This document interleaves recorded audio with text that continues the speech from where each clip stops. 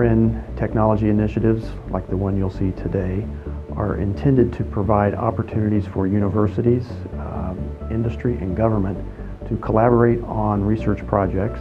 And today we have an exciting project that will further the electrification of aviation. We have a project team made up of the Ohio State University, University of Dayton Research Institute, NASA Glenn, AFRL, and Safran. And these organizations have come together to develop this technology they've been working on for a while, and the results are remarkable. And the teams have done an outstanding job sharing their research, collaborating on the solutions, and the result is there's going to be opportunity for this technology to have broad application with drones, eVTOL aircraft, fixed-wing aircraft, and even space missions. Our project is trying to use brushless doubly-fed machine to completely get rid of the heavy and bulky constant speed drive and still get constant frequency output and at a high efficiency.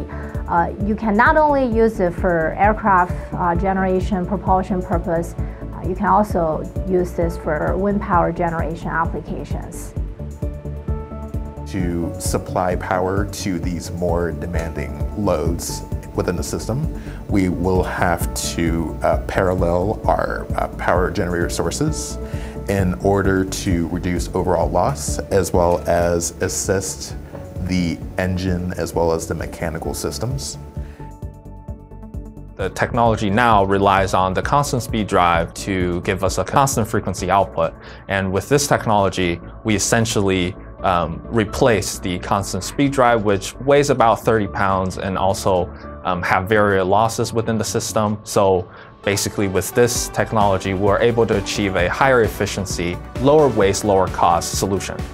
So I helped work with NASA, Air Force Research Lab, Ohio State to come up with the topic we would propose on. We also worked with Ohio State to come up with how we would manufacture this, to implement their electromagnetic design and make sure it was something that could be manufactured within our supply chain.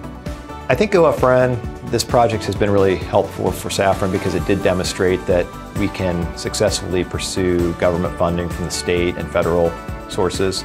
This technology will have great output and more efficiency with electric motors, and we're certain that it's going to lead to strong improvements in the increasing and storage of electric power and the transfer of that power into the propulsion systems of UAVs and eVTOL aircraft and fixed-wing aircraft.